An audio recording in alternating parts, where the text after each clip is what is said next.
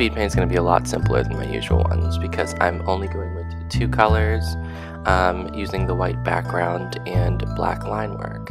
This illustration is of course, Mr. Rogers. I was recently inspired after hearing about the documentary, which I still need to get around to watching. Actually, just after watching the trailer because it was so, I don't know, tearjerker or whatever. I don't know, it had me all emotionally engaged. I was like, I remember Mr. Rogers when I was a kid, because my grandmother used to turn it on all the time. She always talked about how, like, he was one of the better TV shows because he was calm and not as hyperactive as the shows we have today. This illustration was sort of inspired by like 1960s spot illustrations, which often used an incredibly limited color palette. They usually focused on one bright color and then shades within that range. Like you use sort of like a dark red, a faded pink, an orange, and stuff like that.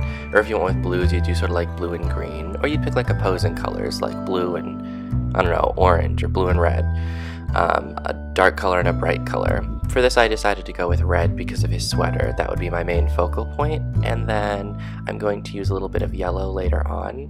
First I sort of box in the shape and then I actually just erase around it to create the sweater. And I wanted to do no line work on the colored part. I want it to look sort of like, I think print work, like running it through a printing press. I actually took a class where I remember making stamps and sort of, or like carving out on like a large chunk and then laying it on a press and then printing it out and everything would be like a bright solid color. And then I would just sort of add some pen details in afterwards. And I wanted to sort of replicate that digitally because I think that is the way a lot of children's books were published in the 1960s. They were sort of done with like printmaking or like very light watercolor or acrylic. It really depends on who the artist is, but yeah, I wanted to do something like that, very simple, limited, with dot eyes, and I thought Mr. Rogers sort of, I don't know, fit that because he is from around the 1960s. That was when he was at his prime, even though the show kind of was at its prime forever. I mean, I feel like a lot of us grew up with it. Maybe not kids nowadays, but I think probably up until like the millennial generation, Mr. Rogers was still running on TV.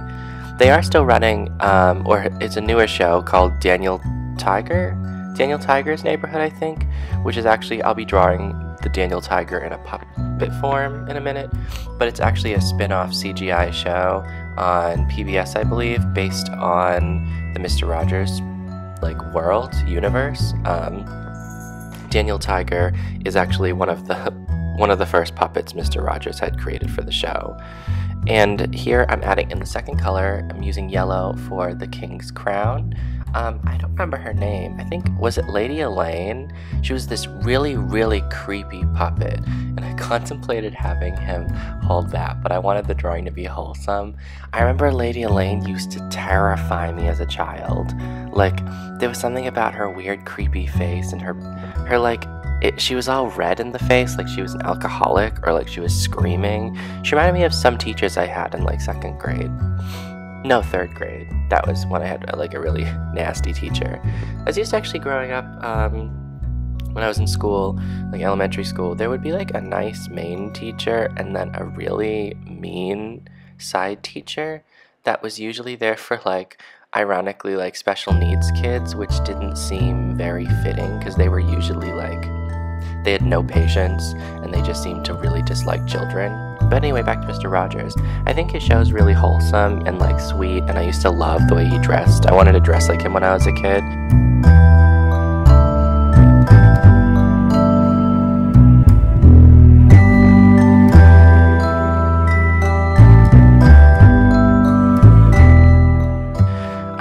I'm adding a little blush here, a little pink on the face to add a little extra detail.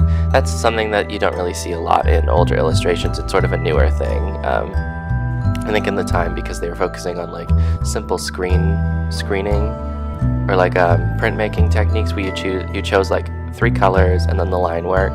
There wasn't a lot of pastels, but or like what is it, like light watercolor touches. This is more of a, I think this technique sort of popped in more popular in the 80s, doing like the light wash in a face. But I kept it because it sort of goes with the red color, so it falls into the same color scheme. I'm gonna fix up his cape a little bit, which is something that they probably couldn't do back in the day, since I'm working digitally.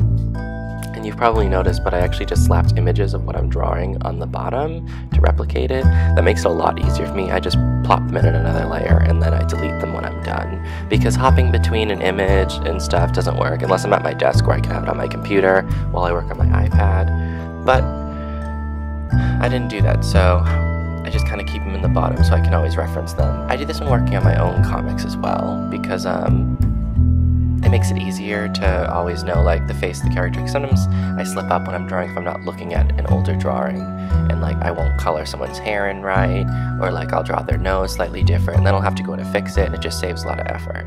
And this is Daniel Tiger, or my simplified version of him. He's at the bottom in his like old, I don't know, worn out puppet glory. And I'm getting towards the end of this, but I hope you like this because I'm doing a follow-up. I'll be doing Jim Henson next, and I'm not sure who after that. Maybe Bill Nye. I don't remember his name, but maybe the Reading Rainbow guy. Anyway, let me know what you think, and comment in the bottom, or in the comments, what you think of Mr. Rogers or my drawing, or if you grew up with this show, or if you know what Daniel Tiger is, or I don't know, pretty much anything. And I'll see ya.